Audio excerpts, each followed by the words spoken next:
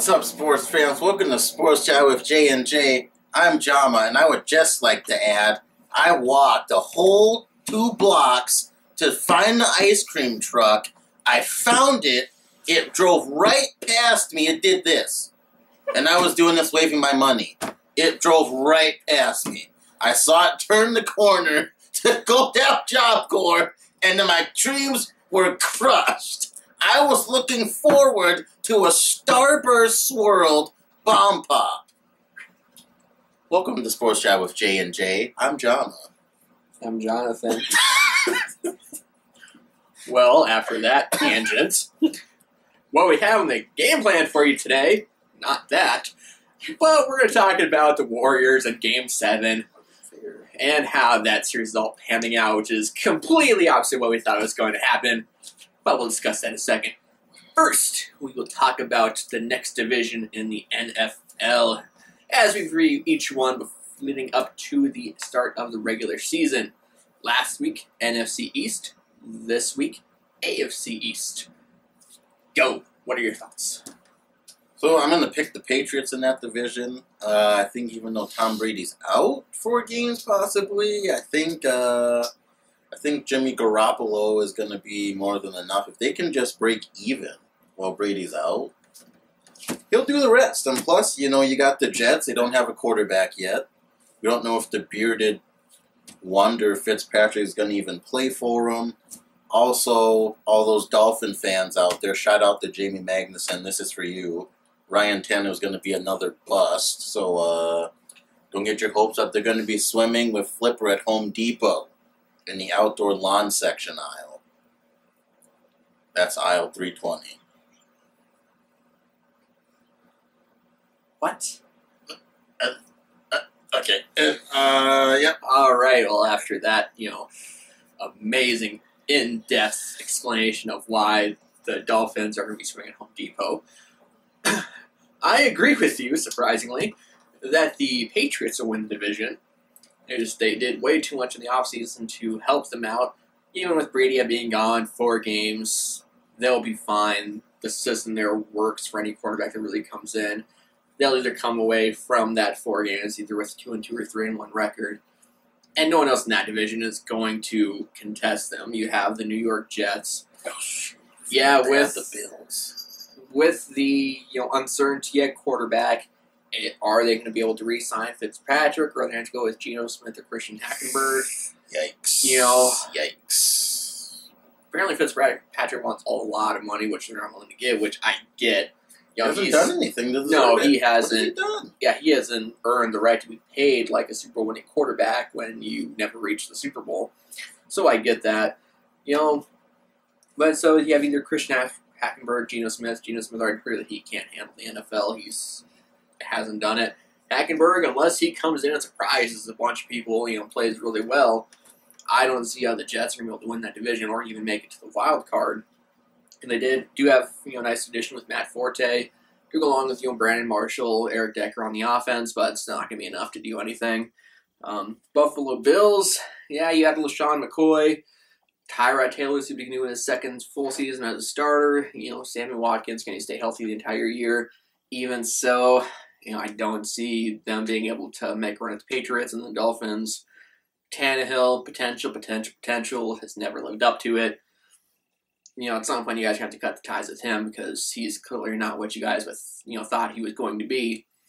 So I'm going to have the Patriots come out of that division. It's just too good. The system works too well there. They had a lot of additions this year to improve their defense, which they needed to do. I'm going to go with the Bills finishing 2nd and the Jets 3rd. That is depending on the quarterback situation for the Jets. If Fitzpatrick comes back and they sign him, I think they will finish number 2 and the Bills finish 3rd. But regardless, the Dolphins are going to finish in last place. They have a lot of money spent on that team, but not very good results on that. Tannehill he's not the answer, and the defense is, you have all that money tied up in the defensive line, and it's nothing special. Pats have too many weapons, even with Brady out. Yeah. Gronk, Julian Edelman. Yeah, Deion Lewis is coming back from a knee injury, probably going to be healthy. Yeah. I'm saying their defense is all revamped. Yeah, much improved defense. Yeah, the Patriots, I think, run away with that division pretty easily. They'll probably, be able to rest people like week 13 or 14. They'll probably already have it, lined up. Now, whether they have home field advantage throughout the playoffs, who knows? But division, they'll be wrapped up by week 13 or 14. I wouldn't be too surprised by that. Easily. Yeah. Easy. So, yeah, that division, pretty cut and dry there. Something that's not cut and dry is Cavs, Warriors. Last week, when we did our episode, Warriors were up 3-1. Looked like they were going to wrap this series up. No problem whatsoever. There's a problem. Warriors, what happened? I'm looking at you. Come on. I'm just saying. I was just You're giving not saying anything. I was just giving the look, Look. saying, yeah, So I think we're going to take a look at this, and this is to me what happened, okay? You have the emergence of the real LeBron James. Yes, which we talked about last, episode, how he disappeared, not playing like he's supposed Maybe to. he watched our episode somehow, and, it kind of channeled his inner chi into China. Also, Kyrie Irving is playing it out of his mind these past 2 games. Which we also talked about the last episode, how he's playing like LeBron was supposed to have played. Also, I really think the Cavs' their defense has stepped up. We talked about it earlier in the week. The way they're playing Steph Curry is way different off the ball. They're playing him a lot more physical. And I think with Andrew Bogut being out, the issue with that is going to be, that makes Bogut was a rim protector. Bogut out. Yes, they have Draymond Green back, but Bogut was a big space eater, He clogged up the lane. Bogut's not there. LeBron just pretty much has the free gates open just to drive the lane and do whatever, I mean... Yeah, the thing that stands out with me with the Warriors is Steph Curry has been absent. I mean, he does not look like the Steph Curry that played all throughout the regular season. He is missing a ton of shots. Even in the Thunder series, he wasn't the best. Yeah, and he has not looked that well. And then going to Game 6, fouling out with like 4 or 5 minutes left in the game, and then throwing a fit, through his mouthpiece and hit one of the, Cavs fans in the face, gets a technical on top of getting his 6th foul already and gets ejected. Then after that, things just started unraveling for the Warriors. I mean, it just all spiraled downhill after that. I mean, it just kind of turned ugly with Steve Kerr in the face of the refs and all that. And it just got really bad for them. But you look at, the past 2 games, I mean, Steph Curry, Games 5, 25 points, Game 6, 30. And that's with missing a lot of shots. Yeah, you had to put up a lot of shots for that 30. Yeah. Now, Klay Thompson, Game 5, 37 points, Game 6, 28. He actually has looked good. I mean, most of the shots he puts up falls. It's just a matter of him, getting the shots. Now, one thing that kind of, especially in Game 6 that I saw really bugged me about Klay Thompson is that he, looks for those fouls. He'll just randomly throw up a shot for 3-point, bump himself into the defender, and hope that the refs call a foul on the defender so he gets 3 free throws. And that happened a couple of times in Game 6, and that just bugged me. He's not going to get those calls in Game 7, I can guarantee you that. Yeah, that annoys me when a player tries to do that. It's like, do you not trust yourself enough? I mean, you are one of the best shooters ever. You have to throw yourself into a defender to try to get a foul called and just throw up this stupid-looking 3-point shot that has no chance of falling. You look like an idiot. Just play your game. You can make that 3-point shot if you try. Don't try to just throw yourself in the defender and hope to get a foul called. It just seems idiotic to me. Why do that? Especially when they didn't get called. I mean, at least the one time it actually, they waved it off and no, you ran. And then they got mad too because they didn't call it. Yeah, it's like, no, there's a reason why they didn't call it. You were the one initiating contact. It's not the defender's fault. But yeah, with Game 5 and 6, LeBron James finally played like the best player in the world. He is supposed to play. 41 points in Game 5, 41 points in Game 6. Where has this LeBron James been in the first 4 games? Game 3 did pretty well, but where was he in Game 1, 2, and 4? It's because he didn't watch Sports Jabber. Apparently. J&J. And Kyrie Irving, Game 5, 41 points to go along with LeBron's 41 points. Last game, 23. So he really was able to get... He had been playing aggressive the entire series, but these past games he was able to get shots to fall. Finding his groove. Yeah, so, when we have James and Irving both scoring 41 points, that's going to be hard to beat, in Game 5. But yeah, Game 6, Irving came back down to earth, only getting 23 points.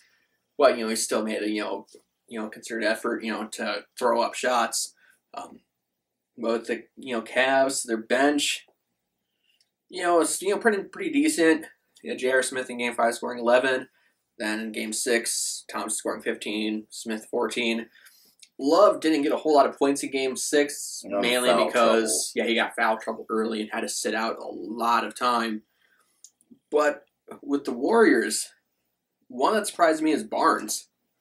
5 points in Game 5. He's been struggling the whole postseason, really. Yeah, nothing in Game 6. He's a potential free agent. He's not making himself look good. When it comes to going on the free agent markets, he goes on the market like, hey, guess what I did in the playoffs? Nothing. Much. You want to sign me to lead your team when I'm going to come up small on the biggest stage? 5 points. Game 5, 0. Game 6. You've been talking him up. Over on the last episode, Harrison Barnes, like, is he going to come back to the Warriors, or is he going to sign a big free agent deal? He's not going to get one if he plays like this. If he comes up small in Game 7, what is he going to have to throw on his resume? Nothing. Like, yeah, I can play decent in the regular season, but on the postseason, I'm going to disappear. Even at home in Oakland, he's had games where he hasn't played well. That's his home crowd. Well, yeah, Game 5, 5 points, and that was in Oakland. Yeah, that was at home. Yeah. Like you said, he might want the big contract, but like you're saying, there's not going to be a lot of teams that are going to willing to take a chance on someone that isn't showing up in the finals. Mm-hmm. Hasn't shown up in the whole playoffs, really. Yeah, especially if he's going to look for that, max that big deal. Yeah. Yeah, no one's going to sign him as, to be their lead guy when he comes up like this in the postseason. So, he's come small. Obviously, you had Draymond Green out Game 5. He came back Game 6. He did okay. Nothing spectacular. I thought they did a great job on Draymond Green on the boards in Game 6. What's going to hurt the Warriors, though, is you had mentioned loss to Bogut. Iguodala has a bad back. You could see him in Game 6. He looked terrible. He was walking around like he was an 80-year-old man. He looked like he lifted too many woods at Home Depot in the millwork section. And too many Krispy Kremes off of the conveyor belt. Back to you, John. All right. Well, he looked bad. I don't even know where to go after that. But, yeah. Hurt back. Who knows how well he's going to be able to play in Game 7. Supposedly, reports say he's going to play with his back and he's going to play well. I don't know if he's going to play well, though. I understand him playing Game 7. You're going to go all out for Game 7, a chance to win the title. I get that. But, yeah, how well is he going to play? Is he going to look like the same person where he's running kind of hunched over like this, in pain?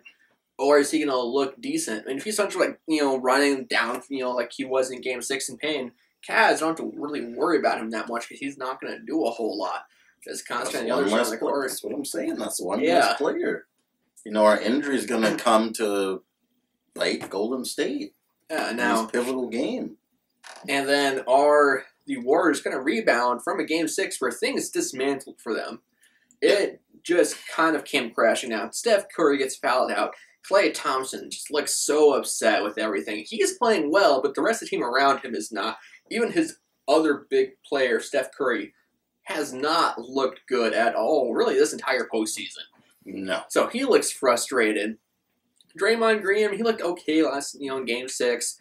The bench, though, came up small for the Warriors. Didn't really absolutely not much of anything. Klay Thompson, if the Warriors somehow, if they win, he needs to be the Finals MVP. He's the only one that's shown up for every game. I agree. So, but then after the game, Steve Kerr, he makes a complains about the officiating, saying the refs aren't calling fouls on when their team comes off pick and roll. The Cavs are holding their players. Like, refs aren't calling it. He gets fined for that. Kind of does a Phil Jackson type of move where Phil Jackson would say something like that, like, oh, the refs aren't calling this. So the next thing, that's what the refs are looking at. They're looking for that. So are the refs going to look for, when the Warriors come off pick and roll, are the Cavs holding them? If they are they going to call it now? It's a Game 7. I hope that the refs let the players play. I don't want the game to be officiated 2 times. I don't want Game 7 to come down to officiating. I want it to come down to the players.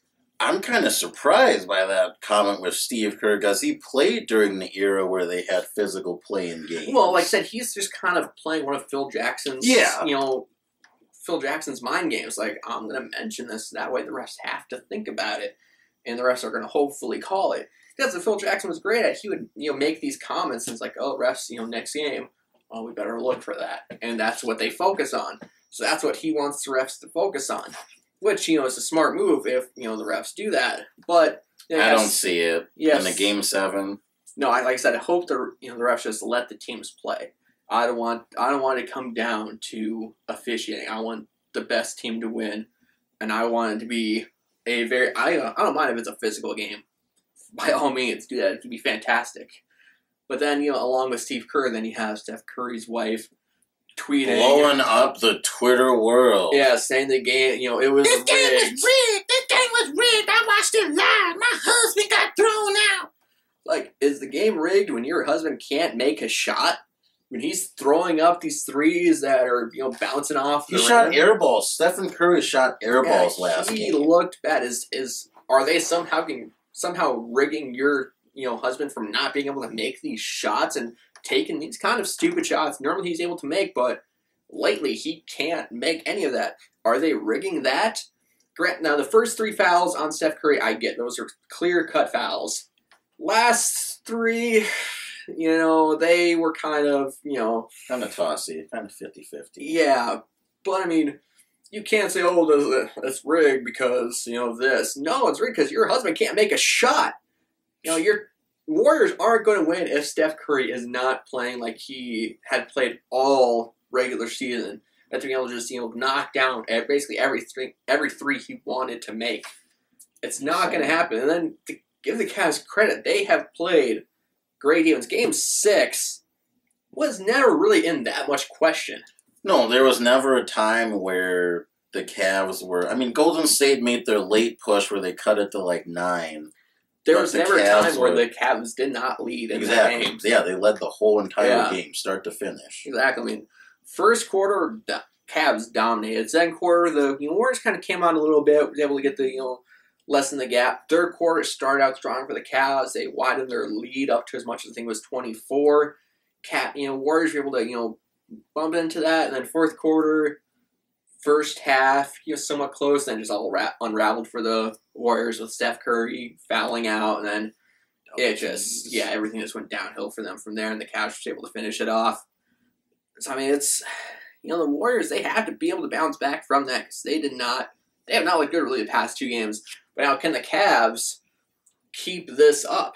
Can they continue with this, great defense they've been playing? Because there's other games that they started out great defense, but then they let down in the second half. Yeah, and even Game 6, there was times where they were kind of slacking off there, and the Warriors were able to cut the lead down to 8-7, or I think at 1.6, which still wasn't incredibly close.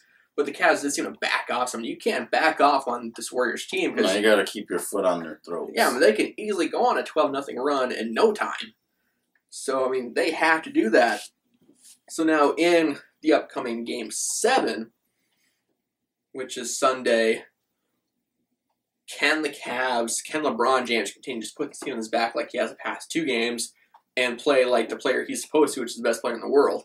If he scores another 41 points, they have a very good chance of winning. But then again, what can he get from Kyrie Irving? Is it going to be the Kyrie Irving from the first 2 games, or these past 2 games, or the first 2 games where he made a lot of shots, wasn't making a whole lot of shots? Will Kevin Love do anything? I think the Game 7 is going to come down to 2 things for the Cavs. Well, actually 3 things. LeBron can stay in attack mode like he's been playing. If he does, he has to do that. He can come out in attack mode. It's like a cancer. Kyrie starts to play aggressive. The other players start to play aggressive.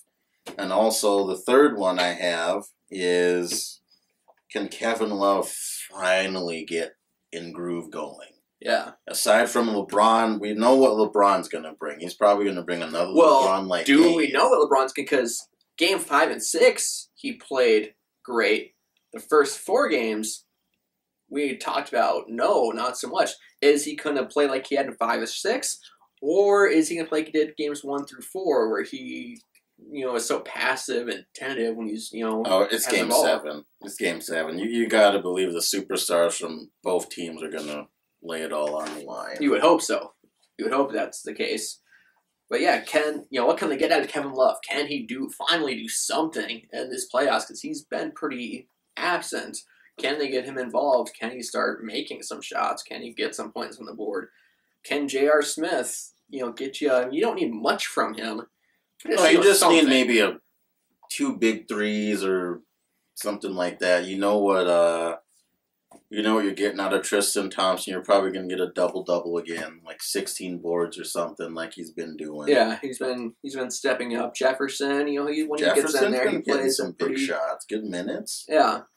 So really, as long as you get LeBron from Game 5 and 6, you're in good shape. Yeah, and Kyrie Irving can get shots to fall because he's taking a lot of shots. He's driving a lot, but can he get the shots to fall? That's the thing.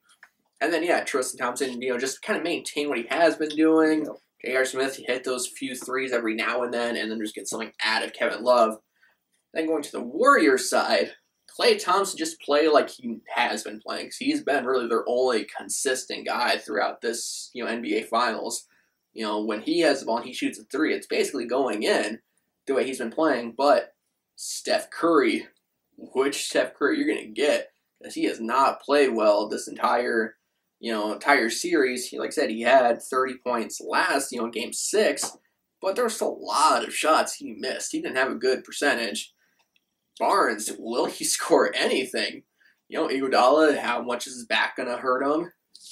Green, can they get anything out of Draymond Green? So, the Warriors have a lot of question marks going into this Game 7. Now, one thing they have going for them is it's in Oakland. So they have the home court advantage at least. So they'll be playing, they'll have the energy of the crowd. They will have the crowd, but I mean, it's something people to think about. When they were down 3-1 with one of the games the Cavs had to win and put it 3-2 was in Oakland. Yeah. Yeah, but I mean, if you told me I had to bet, a good chunk of my own money on this game, who were you going to put it on? I'd have to go with the Warriors just because of the home team. They're at home, so I guess that's where I would go with who I picked for Game 7. It's the Warriors. Granted, I also picked them to win this, way before the finals even started. But, they are at home. Like I said, I would love for the Cavs to win just because I would love to see Cleveland finally get a championship in that city.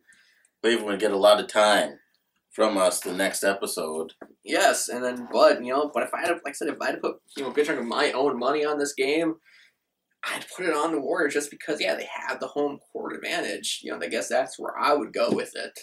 I'm actually not making a pick in this one because it's too tight for me. I will go out saying this though. I feel like whichever team can get their main players, if they can get off to the right groove, like if LeBron can play like the regular LeBron and Kyrie can keep playing at his level, they're going to be at a pretty good chance. And of course, the Warriors, it's going to come down to the Cavs defensively. Can they keep playing this defensive intensity that they've been playing with Golden State these last 2 games? And the Warriors' chemistry is going to be, what are they going to get from Curry? Is Curry going to, still be nullified by the Cavs defense? Because Klay Thompson's been showing up. I mean, he's had 41 points in a few games and 37, and they've still lost. So, I mean, it's Game 7. I mean, I can't make a pick. It's too tough for me. I mean, So you're copping out. I mean, I'm not copping out. I mean, You're copping out. I don't want to make a pick. I don't know what's wrong with it. Why don't you stick with what you said a few episodes ago? You said Cavs were going to win in 7. You're not going to stick with that? You're not going to be like, no, I called this. I am sticking with it. No? I will say this, America. Not going to stick with your convictions? If LeBron James shows up like LeBron James, the Cavs will hoist the trophy. Now, if you excuse me. So, are you saying the Cavs are going to win? I'm saying if LeBron James shows up, the Cavs will hoist the trophy. So, now if you will excuse me, Home Depot closes at about 10 o'clock, and it's, let's see here. It's cop-out time, that's what it is. It's 10:26. I'm going to miss the sale on the yard. I don't want to make a pick. I don't want to be wrong. You're copping out. You don't believe in jinxing. Well, then pick the Warriors. If you don't believe in jinxing, pick the Warriors. No. Okay, if you're not going to pick the Warriors, then you're picking the Cavs. I picked Yoshi. You're picking the Cavs. He is picking the Cavs. Remember, he said the Cavs are going to win in 7. If LeBron James can show up and play, the Cavs will win. You picked the Cavs in 7 a few episodes ago. I just made my pick. No, you didn't. I picked. No. Blind. You said ambush journalism again. You said if. This is the last episode of Sports Jabber with Jay. And Jay. It's just going to be Jay. LeBron actually plays like he's supposed to, they're going to win. No. You make a pick. You picked the Cavs in 7 a few episodes ago. You stick with it. I am stick with my Warriors picking. I don't feel that awesome about it. Stick with your pick. Cavs will win. There you go. Got the Cavs. Finally. I think LeBron James right now. LeBron James said in this last interview, I know history is on our side. You know, teams that were down 3-1 in the finals haven't won, but I'm going to play to the best of my abilities and see what happens. That's what he said. I would hope he played to the best of your abilities. It's Game 7 in the finals. But that's what he was saying. He knows that it's not on their side history, but he's going to play the best of his abilities and see what happens. You know, meaning if he plays good, he's going to let the chips fall where they may if they win or lose. Meaning blah, blah, blah, generic sports talk. I'm not going to say anything specific. So, I'm getting a migraine just sitting next to this. Warriors. Took a while to get out of him. But Cavs, even though he picked it a few episodes ago, I didn't want to really stick with it. Because I don't know why, because he's not drinking them. Such a tight game. Everything's tight in this game. Stick with your conviction. LeBron James plays well. Comes out like the LeBron James we know he can. They will hoist that little trophy. Now, if you excuse me, Cavs. I have to go to Tim Hortons now. Warriors. Because I missed Home Depot because they're closed. Hortons is closed too. Oh, don't have a Krispy Kreme. I just want an ice cream truck, guys. If you know someone that owns an ice cream truck, tell them to drive it to my house. Facebook me. Sports Jabber Facebook page. Follow us on Facebook. Granted, none of that conversation is going to be ever on Facebook ever again. But also, like and subscribe us on YouTube. Leave comments below. We'd love to answer questions. Once again, I'm Jonathan. He doesn't know his name, but it's Jama. Have a good night. And I'm Jama.